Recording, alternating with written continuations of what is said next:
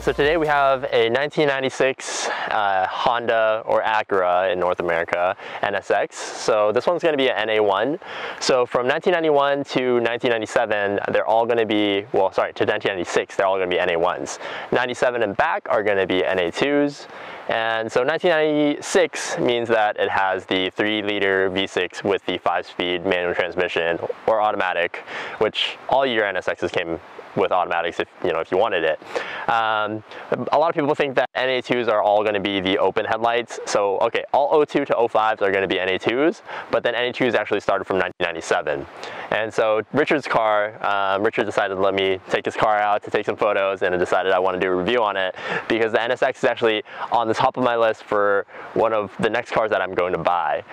So I have 4 other options that I do want to buy, so we'll get to those in other videos. But you see that Richard's car is going to be a target top. It's missing the center. We took that off. So it's a little bit different than the coupe. It's not as stiff, but then some people decide that if you do well with the top closed, it would be stiffer. But I'm going to give you a couple reasons on why this car is one of my favorites. And as we see here, his car is not stock. It's been modified, but it's nothing over the top like my style, because obviously if it was my style, I'd have a wide body on it. But anyways, as we see here, we're going to have a advanced front lip. So it's all going to be JDM parts, quote unquote. And then we have the CE28SLs front and back, so it's going to be a staggered setup, and then the impact side skirts on the side, and then there's going to be these intake scoops here for that bulge out a little bit more than the stock ones. And then on the inside we have downforce seats, so it's going to be the carbon Kevlar, and then he's going to have the Type R mesh on the shifter with a Dolly Racing shift knob. Works well, quick release setup, which I put my steering wheel on because he has a 350 and I'm too tall for his setup, so I can't drive if I don't have the 330. And then he's going to also have the 02 Valence in the rear, so that's going to be some of the exterior differences, and also that 02 or Type R styled wing in the back there, because all the NSXs came with flat ones that had a really long tail light.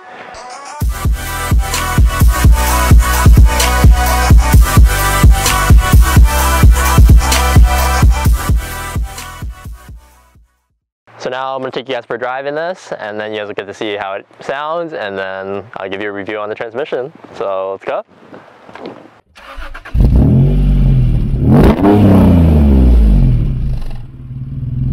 So now we're on the driving portion of driving the NSX. So this car is a very driver's-oriented car. Your visibility, like they said, it was like the F-16 cockpit, like a fighter jet cockpit. And if you can see that the A-pillar isn't very thick, so it doesn't blind your visibility very much. And then even with the mirrors, this B-pillar isn't too much of a hassle.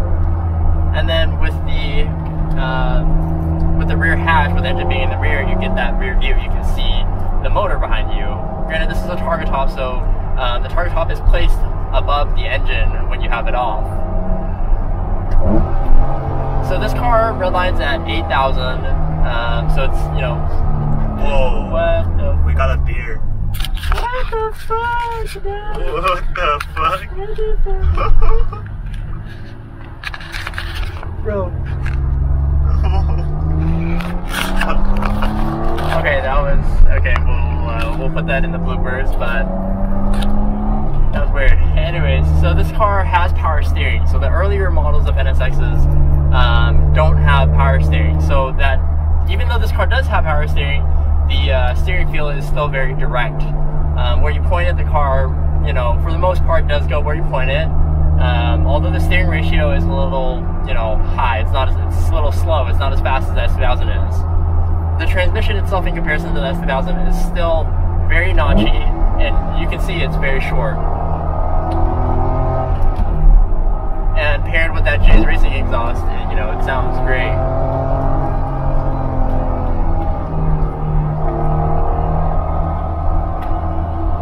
So basically where you pointed it does go, but this car, you know, if you set it up with a rear wing with no front splitter, it will have a tendency to understeer, but that's really only if you're going to the track. I mean, like we are cruising now, it's absolutely fine. There's no issue with that.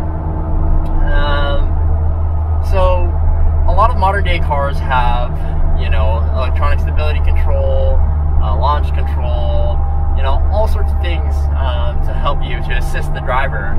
But in this car, there's really no, you know, nothing assisting you. There is traction control, but it is very old. So what it does is it basically just cuts power on the car so that, you know, the tires can't spin anymore.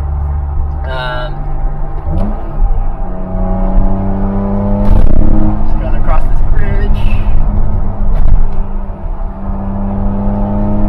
So one thing that NA1s, US spec NA1s come with is the 5-speed transmission, but the 5-speed is very long. You will see that if you're in first gear VTEC and then you go to second gear, it will drop out of VTEC range because they created that, the final gear for, well, the gearing basically for US highway speeds.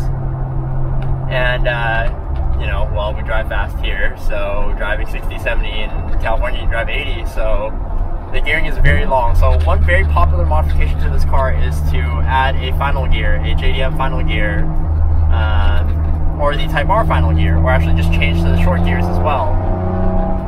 So that's why you'll see that I'm not shifting necessarily as much as I would shift in the S2000, because the gears obviously aren't as short.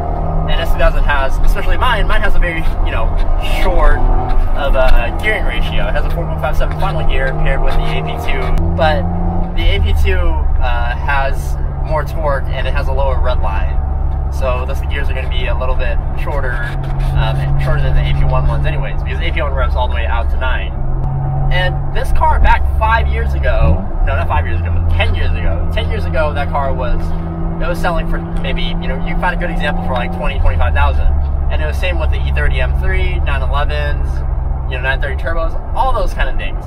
But then, you know, as we gotten into the more modern age where all these cars are like the GTR, where there's so many electronics and computers helping you drive and making, not even being a, you know, you're not even a fast driver, it's a fast car, you know. And so there's a lot of people out here that want, you know, to have a driver's car, to enjoy driving, to be connected with the car, and that's what this car is. That's what the S2000 is, that's what, you know, Integra Type Rs, that's what all these cars are. So that's why, you know,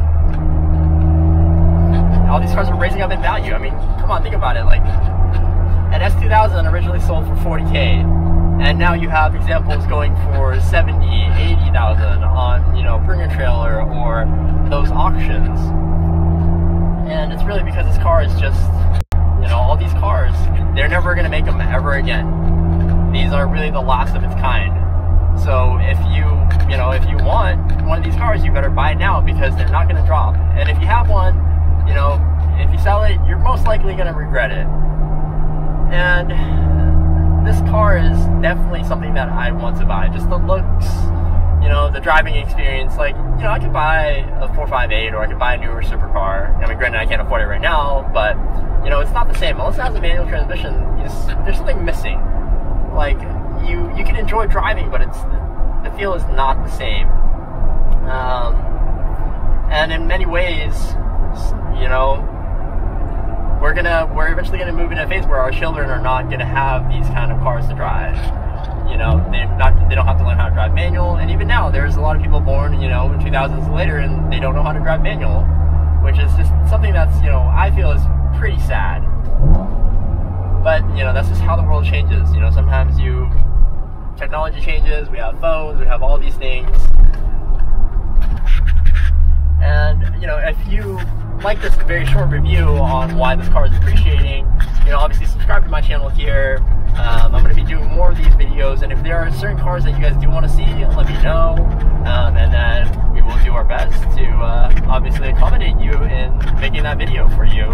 And shout out to my new videographer who's sitting with me right now. Obviously we'll have his Instagram here, and then we'll have Richard's as well. And then if you guys do like the video, obviously like and subscribe, and then we will catch you guys next time on the next video. Bye!